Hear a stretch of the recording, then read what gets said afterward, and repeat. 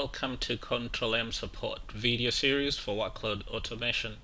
This video will demonstrate how to display the SQL output of a Control M for databases job in the job output.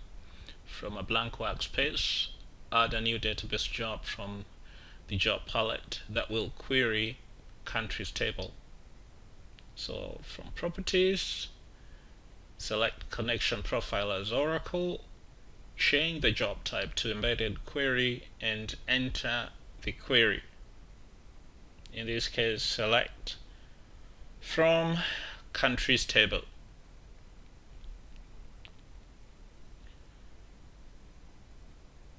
Right click on the job and order it.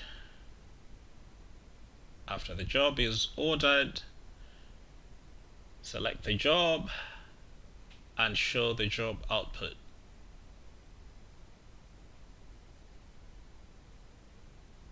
By default, the output contains environment information such as the connection profile, the database type, SQL query, and the job statistics. The SQL output is not added by default. So how can we add it? To do that, close that window, check out the job, go to properties, edit job properties, and click on databases more. From there, click on append, or rather check append SQL output to job output, and you may select the output format as well. Text is usually the default and will show the data in table format. Save the changes and order the job again.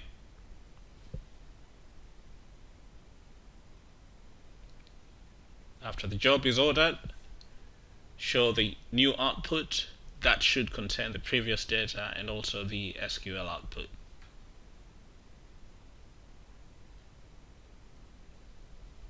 But how can we display only the SQL output in the job output? Because that's what we want to see.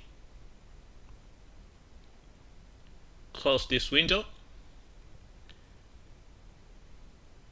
check out the job, and show database job properties. Edit job properties and click on databases more, then uncheck append execution log to job output and change the output format to CSV. Save the changes and order the job again. Open the job output after the job is ordered.